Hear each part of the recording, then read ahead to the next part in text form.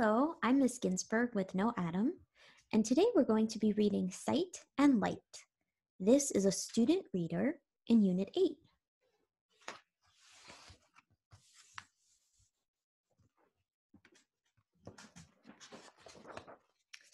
Seeing with Light, Exploring Caves. Dave loves to explore caves. Caves are large open spaces under the ground.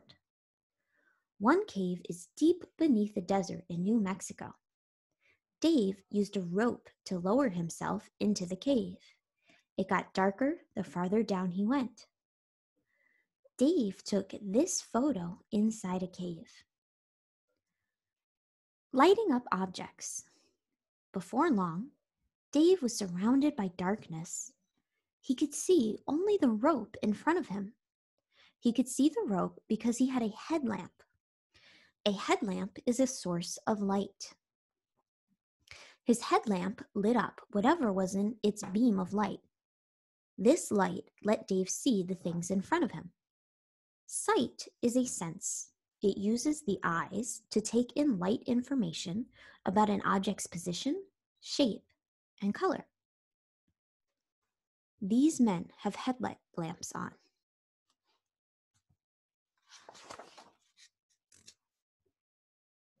Seeing in a cave. We can only see objects when there is light. Caves are dark places. This is because they are underground.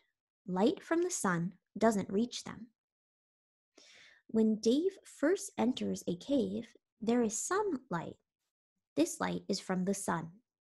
The farther he moves into the cave, the darker it gets. Caves are dark places.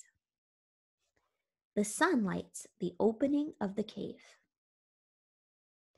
Light in a cave. People like Dave bring their own light. They bring headlamps and flashlights. This lets them see what is around them.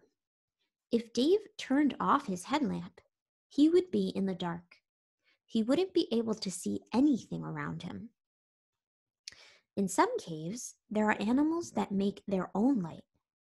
People don't need another source of light to see these animals. They light themselves up. These animals make their own light.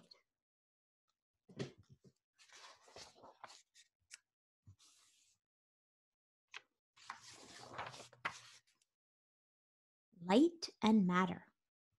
A reflective salt flat. Luca Gallucci travels the world. He takes pictures of what he sees. On one trip, he stood on top of a giant salt flat. This is a wide open area covered with salt. When water covers it, this area becomes the world's largest natural mirror. Luca took this photo of the salt flat. Objects reflect light. Luca took a picture of this salt flat. The sky appears to be on the ground. This is because of how the water in the salt flat reflects light. To reflect means to bounce off of. All objects reflect some light. This is how we see them. Light reflects off of the object and into our eyes. So here's our light source, the sun, and it goes to the object. It reflects off of the object and into our eye.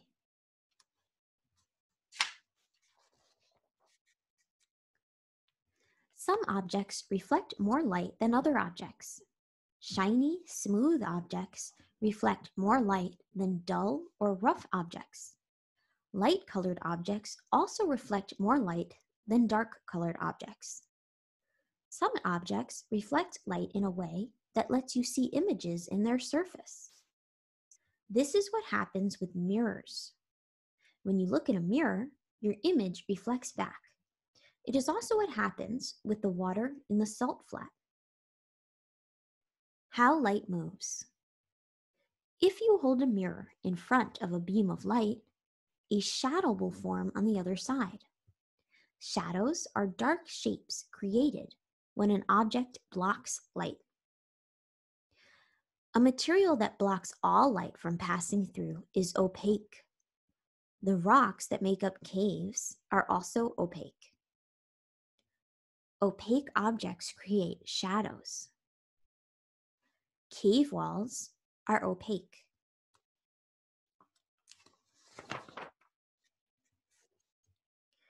Some materials are transparent. Transparent materials allow light to completely pass through them. They don't reflect much light. Clear plastic is transparent. So is glass. Some materials are translucent. Translucent materials let some light pass through. They reflect sunlight. Wax paper is translucent. The window is transparent. We can see through transparent materials.